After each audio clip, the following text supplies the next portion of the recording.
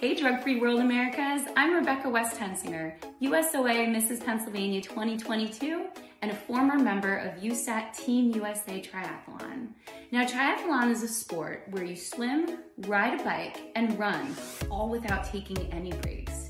And I decided to pursue this sport because I wanted to be more strong, both mentally and physically.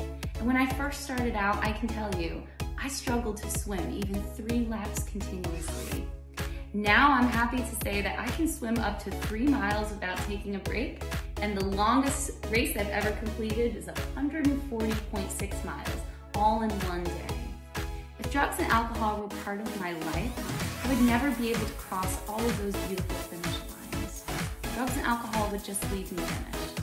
So you need to ask yourself, what are your goals? What are your finish lines? And what decisions and choices do you have to make to get there?